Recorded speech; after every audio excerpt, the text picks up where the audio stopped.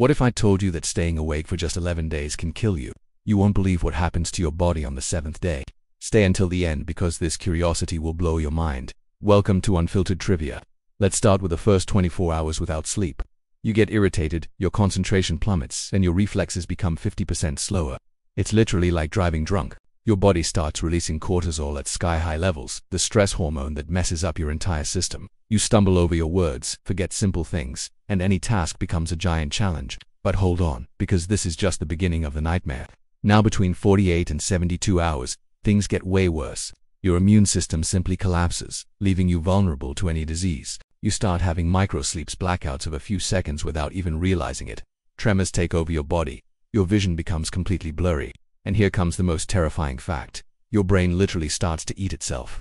Uncontrolled autophagy destroys your own cells. You feel extreme hunger, but any food makes you nauseous. Anxiety and panic become your best friends.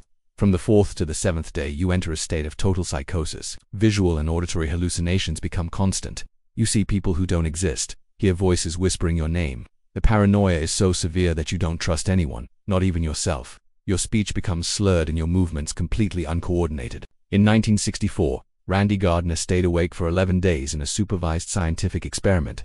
By the 7th day, he could no longer distinguish reality from fantasy. This is practically the limit of the human body. But there's something even worse, familial insomnia. It's an extremely rare genetic disease where you literally cannot sleep, no matter how much you want to. The person wastes away in 7 to 36 months of pure agony. Your organs start failing one by one. The heart weakens. The liver stops working. The brain enters total collapse, leading to coma and finally brain death.